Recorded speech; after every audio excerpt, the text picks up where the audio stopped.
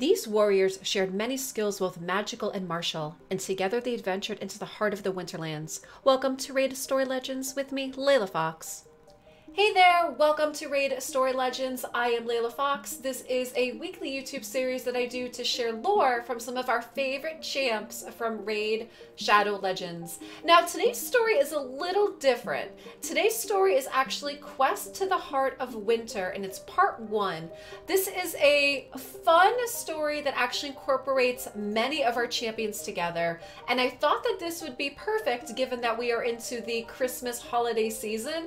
So today I'm going to share part 1 with you, and make sure that you stay tuned into another video for when I share part 2. So let's get into the story for Quest to the Heart of Winter. Far beyond the jagged peaks of the Mountains of Despair and the freezing waters of the Great Northern Sea lie the Winterlands of Teleria. It is a cold and hospitable domain of glaciers and snow and blood-chilling winds, where night reigns supreme and days are short. The Winterlands are home to Arctic beasts, undead, frost-skinned trolls, and mysteries best left forgotten beneath the ice. The Nord tribes that once ventured into the tundra, sprawling along the borders of the Winterlands, had often witnessed strange shimmering lights across the night sky. These auroras, their shamans maintained, were signs of powerful arcane storms that swirled and raged somewhere in the very heart of Winterlands. There beyond the glaciers and the impassable cliffs was supposed to be a font so pure that a single drop of its water could restore youth and cure ailments, which would otherwise be beyond the skill of Teleria's greatest healers.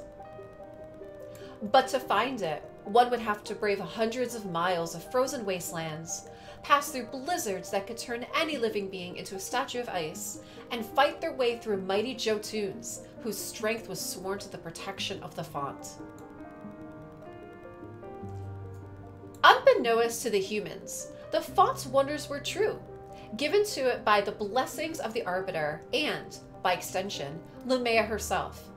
Its crystalline waters were light itself given form, and its power was far subtler and far-reaching than the Nor imagined. Alas, a source of light and a symbol of Lumea's love, such as this, could not have avoided the attention of her eternal foe, Siroth, forever. As the shadow spread across Teleria and his influence strengthened in every corner of the realm, Siroth worked through his minions and through gullible mortals to undermine the forces of good in the Winterlands. His warlocks conjured up plagues and hailstorms of black ice to descend upon the land. His undead thralls marched forth in shambling armies to battle the Jotuns. For centuries, the giants resisted valiantly, but as the Arbiter's power waned, so too did their numbers dwindle. Those who did not perish fled south rather than be twisted by the shadow into an abominable parody of their former selves. The few champions still loyal to Lumea's cause had chosen to perform a ritual that encased the font in ice impenetrable to their foe before they too vanished without a trace. Slowly, life ebbed away from the Winterlands. But even the longest of nights must end, and dawn always comes to banish the shadows. Lumea's faithful would not give up on the blessed font of their goddess, not when it was in danger of being corrupted by Siroth. It was none other than Sir Nicholas himself, who left his frozen fortress to marshal mighty champions that would dedicate their life to all that was good in Teleria. And though the goddess's faithful were many, he knew that he would need to recruit a very specific band of champions to succeed, as revealed to him in a vision of startling clarity. Far and wide did Sir Nicholas travel, from the valleys that lay near the Mountains of Despair, where the dwarven army camped, to the lavish capital of Aravia, and to the shadowy thicket of the Durham Forest. Guided by his vision, he called upon Lyssandra of the royal line of Aravia, Elhain, whose service to the Arbiter obliged her to fight in Lumea's name where the need was greatest, and the Mountain King of the Dwarves to join him on the quest.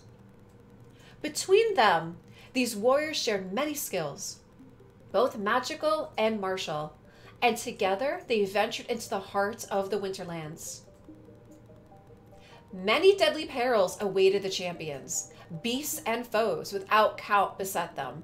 Blizzards that drained every ounce of Sir Nicholas's magical prowess on merely ensuring the survival of his companions.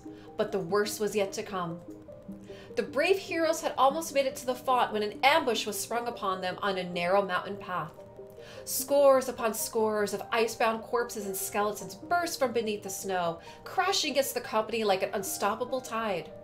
Many undead tumbled down the mountainside, thrown into the bottomless chasm below by the dislodged rocks and ice boulders.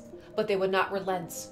There was something, a malicious will directing them, yet it did not reveal itself. Step by step, Lumea's champions retreated, felling countless foes for every wound they took in turn. But they knew it would not be long before they were overwhelmed.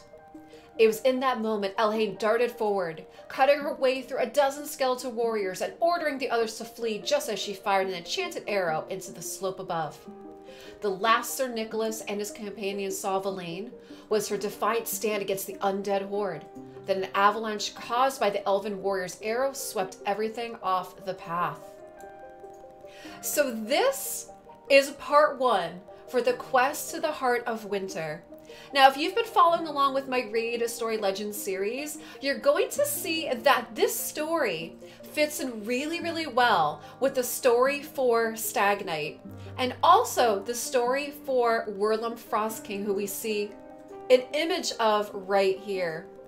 And we're also starting to see that something is going on with Elhain, because they say here is that she pretty much had a last stand against the undead horde as the companions ran off. And if you are familiar with Raid Shadow Legends and familiar with lore in the game, there's more to Elhain than what we just see. So please make sure you stay tuned for my next Raid Story Legends video, which will be Quest to the Heart of Winter Part 2. If you enjoyed this video, please consider subscribing, hitting the like, leaving me a comment down below, and let me know what you think. I in particular really like this fun story because I enjoy the stories that start to incorporate many of the champions together. You know, because again, we have storylines for Sir Nicholas, which I just shared, and we also have a storyline for the Mountain King that I shared as well. So then we start to see how their paths and their stories start to cross and interweave together, and then we come with a fun story like this, which again, like I said, does have a part 2, so make sure you stay tuned. I hope you enjoyed this story, and I can't wait to share my next Raid Story Legends with you. Thanks for watching.